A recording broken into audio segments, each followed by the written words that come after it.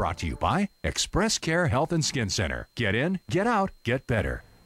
We are talking about back to school tonight on Healthy Living Tuesday right here. Once again, welcome back everybody. I'm Jason Salas, continuing to give you information that you can use to keep you and yours as healthy as you can. But we are talking specifically about vaccinations. That's a rite of passage. Dr. Jitka Lom from ExpressCare is here. Welcome back. Thank you very much. All right, so this should be part of everybody's ritual as their kids go back to school, right alongside buying Trapper Keepers and buying new clothes that fit and getting ready and doing homework and everything like that. How much of a student population is supposed to get vaccinated? Well, everyone, hopefully. Really, pretty much everyone, unless the parents opt out. But generally, there's a big bunch of vaccines that you need to give between ages 4 and 6. Then there's a couple that you need to give around 11 or 12, and then 1 or 2 later on. But okay. Most of them are in the preschool age. At what age do you get MMR, and at which age do you get PPD? Okay, so your first MMR is at age 1, and then you repeat that sometime in the next 6 months or so at least. Measles, mumps, rubella. Right, measles, mumps, and rubella.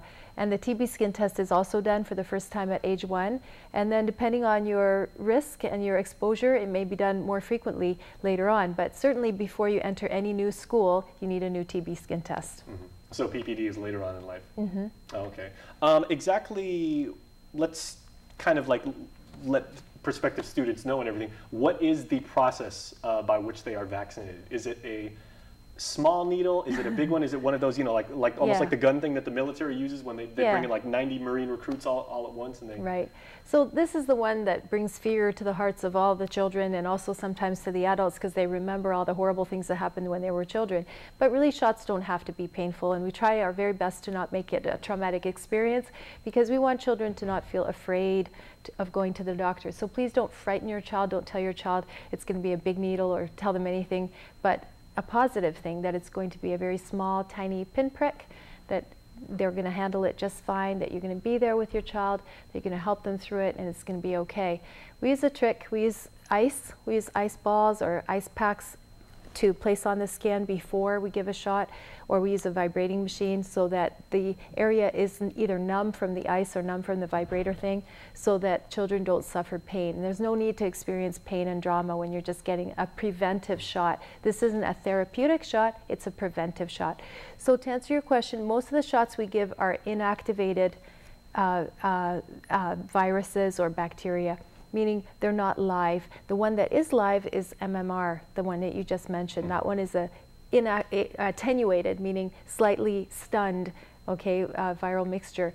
So when we give shots, you cannot get sick from the shot.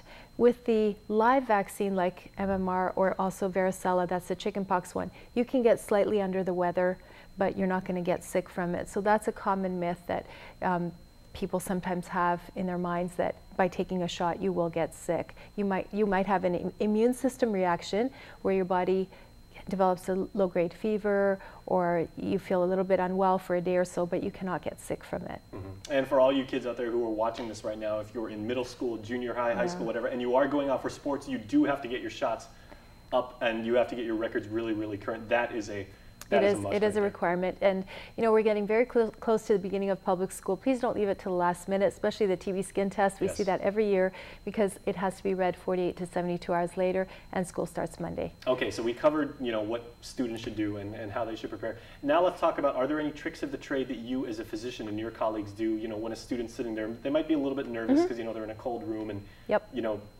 they probably see the needle, and like even the bravest of students get a little bit nervous, a little bit scared. Yeah. What do you do to try and calm their nerves? Do you just say look in a different direction, or count backwards from 3 and then hit them on 2, or? Yeah, sneak up on them. Yeah, it works. Well, we do a lot of different tricks. Distraction is something you mentioned, looking in the other direction, squeezing your other hand, tap your toe, wiggle your toes. These are all distracting things, or speaking to them. What are you doing this evening? Do you have any pets? Something like that. These are distracting techniques. Yeah. Okay, then we can also use the physical techniques of using ice or vibrations to minimize the actual pain. And then of course we use the tiniest needle, the thinnest, smallest one that is appropriate for their size and age. These things help. There are also different locations that you can put the shot. You don't have to always put it in the arm and the thighs. You can put it in the buttock area, areas where maybe they're not going to suffer quite as much.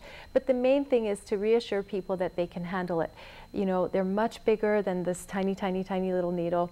Yes, it may cause some minor discomfort, but they'll feel very, very proud when it's all over and they haven't freaked out or cried. It's a stumbling block, and if you get past that, you can handle anything. All right, before we go to commercial, I just want to say, so now we've handled it from the student's perspective, from the physician's perspective. What can parents watching this right now, what can they do to calm their child's nerves? And you said, you know, like, I'll be there with you every step of the way, but sometimes, you know, like students, you know, they still get nervous. And people get impatient and they're frustrated and they've got lots to do, like you mentioned. They got to still get the backpack and the clothes and whatever else for school, so they're like, hurry up. But, you know, just understanding that this is something that you need to be gentle with your child about, okay? So just take your time, try to be patient, try to reassure them. Most of all, please don't hold your child down and force them and threaten them. These are very traumatic things that children will experience and carry with them throughout their lives, and they won't even know why they're so frightened to go to see the doctor later in life when they've had such a bad experience with vaccines. So we try to make it really very simple and fun. Maybe they get a sticker, or maybe you'll give them a candy or something at the end of it all, but just try to make it a positive experience and remind them why they are there in the first place and how blessed they are to even have the option of having a vaccination, because there are people in the world who cannot be vaccinated, and remembering that we're giving these vaccines to prevent illness. I was actually going to say, should they incentivize it? Because dentists have been doing that for years, for decades. Right. Okay, well, thanks so much. Thank Doc, you. we will be back in a moment. We're going to talk